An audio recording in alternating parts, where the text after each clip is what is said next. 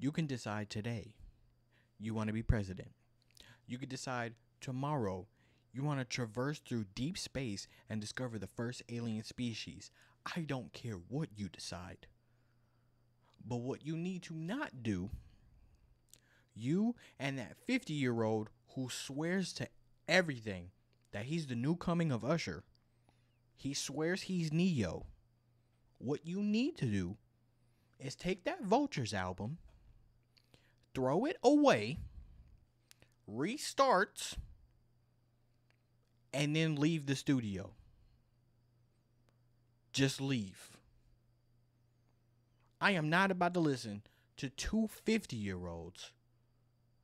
One is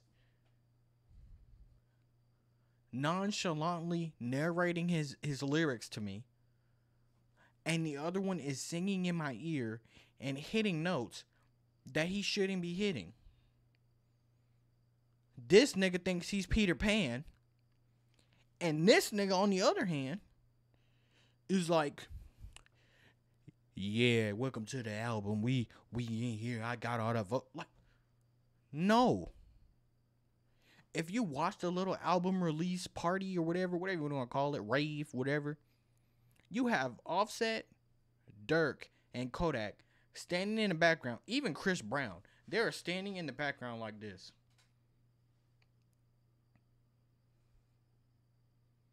Just looking around. And then you got Freddie Gibbs, who has the most energy here. Why? Why am I getting a... Like, Kanye has entered that, like, DJ Khaled realm where he's just pulling a bunch of people together. He's like, yeah, man, let's make this. And it's just going to come out with him and Ty Dolla $ign on every song, and then a bunch of other niggas on some other songs. Bro, keep that bloated bullshit, please. I don't want it. Keep it. They played like 7 or 8 songs last night, and the only song that went crazy was the Young Thug song, because Thug was spazzing, and Thug ain't no dud. The rest of them niggas that's on the projects is duds, bro. Chris Brown's career was over after he hit Rihanna. I promise you it was. Niggas ain't looking for Chris Brown music. Nobody. Offset goes crazy, but he dropped a project that flew under the radar. People ain't pay attention to it. It's like a lot of the hype for him and Quavo, it's not really like it used to be, bro. Niggas look at them as like, you know, they're legendary. They've done their shit. We cool on that. They did their thing. We moved on from that sound, right? You got Lil Durk, who can go, but never wants to, right? I think Lil Baby was there at some point, I think. Maybe. I don't know. I don't know why he's there. He ain't doing nothing memorable in the last 2 years. You have Kodak, who I think Kodak got blackballed at this point. He just be dropping. And don't nobody be saying nothing. You went and got you got the light-skinned nigga from Holes, because I don't know who that was on the stage. I don't know who that is. He up there rapping a verse. He feel like he going crazy. The crowd's just looking at him like, what is this? And then according to all the streams, according to all the fans and everybody, that's one of the songs that released recently. I kind of want to listen to it. We might listen to it because I ain't heard nothing. I didn't hear nothing through my headphones yet. Not really. I'm not counting what I heard last night. That shit was ass. I'm not counting that. Kanye, like, and even then, that particular song that I'm thinking of, bro. No, there was one song. That bitch had to have been 9 minutes. It had to have been. Kanye gave a verse, and then Ty Dolla $ign was in my ear for like 5 minutes straight. Literally had to have been 5-7 minutes straight of him just like, why? You're 52. Go, nigga, go open a Pediasure, sit on the couch, Read a book. What is you talking about? Yeah, I went on hold. And I can't even like fathom or comprehend the shit that goes on in Kanye's head. At some point, this nigga put a black KKK hood on. What are you on? What are you on? What are you smoking? What heroin are you messing with? What dog food is that?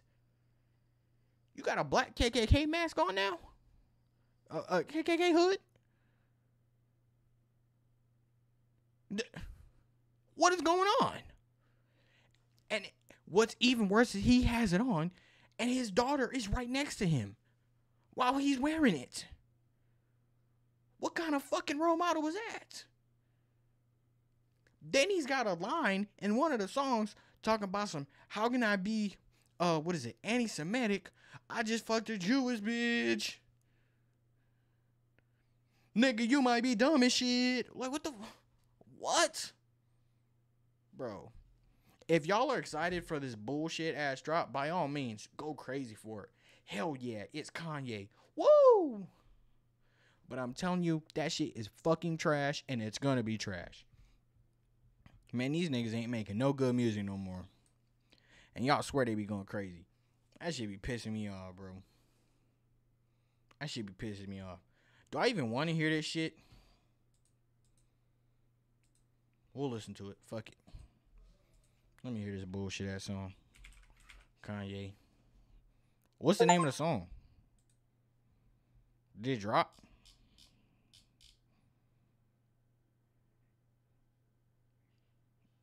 Oh, that's the one with that's the one with Freddie Gibbs. Yeah. That song was ass. We not listening to that. I promise we ain't. And that shit is 5 minutes. I swear that song was 9 minutes during that listening party. We not listening to that shit. Their verses were trash, and then Freddie Gibbs came in and kind of saved it, but nigga, there is no saving grace for a song that's already 4 minutes long of two old head niggas potentially basically making music for people who aren't even listening to them. Old head niggas ain't listening to Kanye. Kanye's fans are the little frat boys. They not finna listen to this. Why would they? Ty Dolla $ign make music for the I guess the hoes that don't have no brain. That don't have any brain meats or any intellectual properties about themselves. Like, what are we listening to? But y'all got it, bro. That's y'all album. That's what y'all fucking with. That's y'all hero, man. And I don't want to be disrespectful or nothing or say nothing crazy because I mess with Kanye. No, I lied. I want to be disrespectful. I really do. Because Kanye has one of my top 5 greatest albums of all time in his discography. And we talking about Graduation. We ain't talking about nothing else. When I just listened to that before this video. When I listen to that and then I hear all this, I'm ready to fight you, buddy. I'm ready to disown you. Keep that album. Don't drop that shit. And why are you making a collab album with Ty Dolla $ign? Who the fuck listens to Ty Dolla $ign? That nigga is a